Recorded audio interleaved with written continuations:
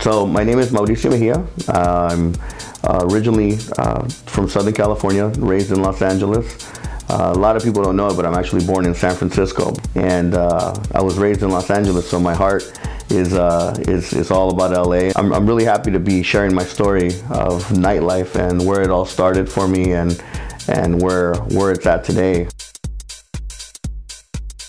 I was living in Monrovia, and I was going to Monrovia High at the time.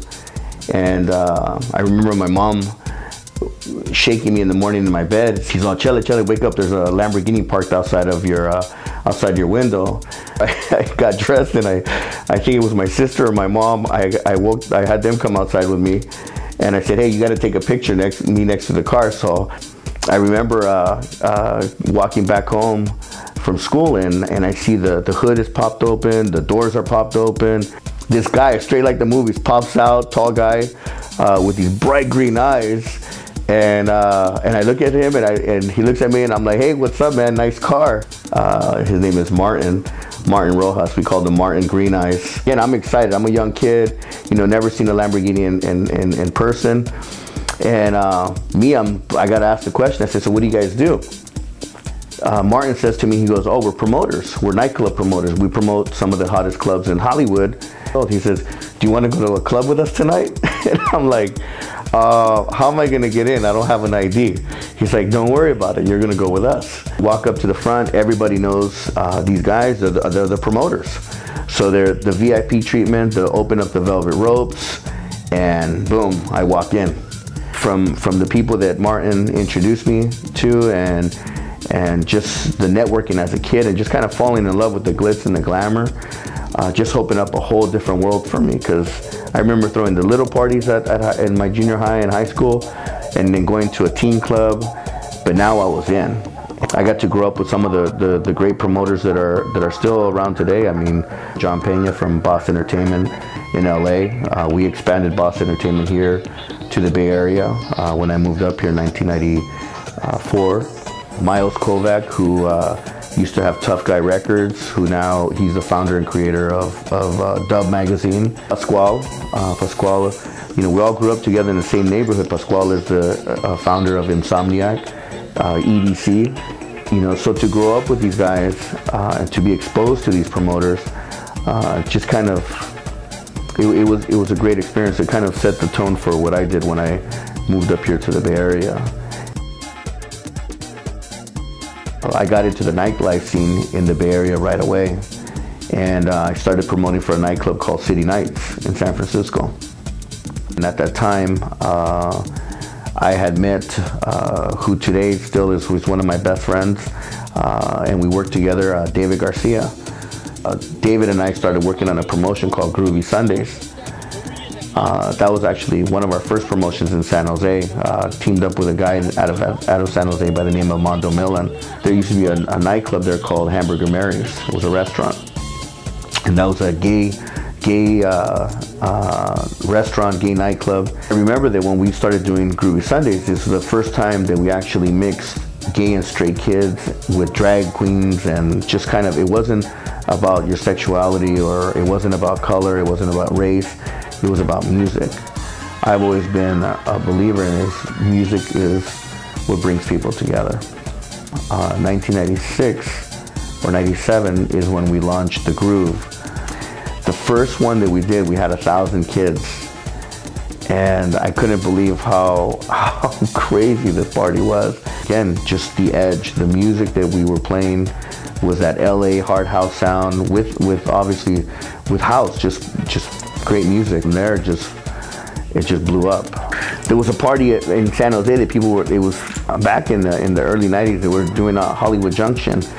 And I remember that at the time the resident DJ was a guy by the name of Greg Lopez. Greg had asked Billy if they were interested in doing a party together, and he said yeah. So what Billy had done, he had asked David and I, we were interested in partnering up or becoming a part of this team. So that's when we created the Funhouse. The Funhouse was the first 18 and over Thursday night party. Funhouse became so big on a Thursday night that they actually moved us to a Friday night. And from that point on, I just kind of I just started to dominate the San Jose market. I knew what I wanted to do so badly that I did 3 years of college, and on my 4th year I decided that I wanted to drop out of school because I knew that I wanted to be a nightclub owner. I knew that I was an entrepreneur. I remember telling Harry Evans, who to this day he's my mentor, he's like a father to me. I remember telling Harry, I said, I'm only going to be here from, maybe 2 to 3 years max. I said, because I'm going to do bigger things. I basically became his right-hand person, his personal assistant at the Tropicana. And at the time, we had Tropicana, we had Club Miami, we had the old Paradise Beach, which was Vertigo. And then we had the Rodeo on Coleman. 2003, the opportunity came about to open up a building that no one thought could ever be turned into a nightclub, and that was the Vault on, it's the San Jose Savings and Loan Building in downtown San Jose, right on the heart of downtown on Santa Clara and Market. By dumb luck, I walked in and I met the landlord, and literally I sat down with him for hours, and I remember that I sold him, I sold him this vision, and literally on a handshake, he said, I'll lease you the building. What I learned being, Harry's assistant, I learned that you have to take care of your bills, you have to pay your taxes, pay your rent, and make sure you take care of your vendors. I said, this is something that I really wanted to do. So July of 2004, after some sweat, tears, and a lot of hard work, it was the grand opening of the Vault. And there was a lot of people that were involved in that process that, without their help, it would have never had that opportunity. Truly, we can say that the Vault, the Ultra Lounge, was the first upscale bottle service nightclub in downtown San Jose. People thought it was a car show, an exotic car show in front of the club, because we'd have all the Ferraris, the Lamborghinis, the Bentleys, you named it, we had it in the front of the club. In 2006, 2007, when the economy started shifting and people weren't spending as much money, and at the time the big pool parties in Vegas were the hot things to do. 2007 is when we started to talk about doing Detox Sundays. And it was funny, it was on a napkin over some sushi how we came up with the name. There's so many different versions of names that we played on, and just by dumb luck, Detox, and then what day? Sunday, and we just put the two words together, and Detox Sundays was created.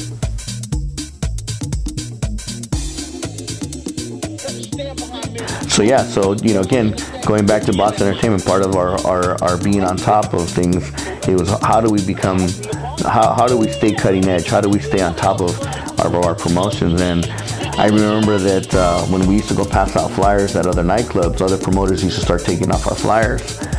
So I wanted to create the world's largest party flyer. We would basically drive this big billboard with a generator and some lights inside, and we would drive it next to the competitors. We'd go park it right in front of the competitor's door, and when people would come out, they'd see this big billboard, the Groove, the Body Shop, whatever it was, our promotion, the Vault. I always wanted to be in your face, and I always wanted to be ahead of the curve, and I wanted to make a statement to people. For a while, I had Boss Mobile Advertising, and from that business, I was able to do stuff for Budweiser, for Michelob, for the Raiders, for the Niners, for Cal Berkeley, for Stanford, Metro PCS. It went from 1 billboard to 6 billboards. That's kind of, in a nutshell, from where I started to where we're at today. And I'm super excited. In 2018, I'm coming into this with this new energy and this new outlook on things, and I really want to take the scene to a whole different level, because I truly believe in my heart right now, here in the South Bay, it's not being done the way that it should be done. And I think that I'm building a strong team right now of great personalities and great talent that we're going to do something strong. The Vault, we did some theme parties, the 911 bank robbery in progress. We did some really fun stuff, paparazzi. Everybody wanted to be on pictures, so we put all the hot local people that used to come to the club all the time.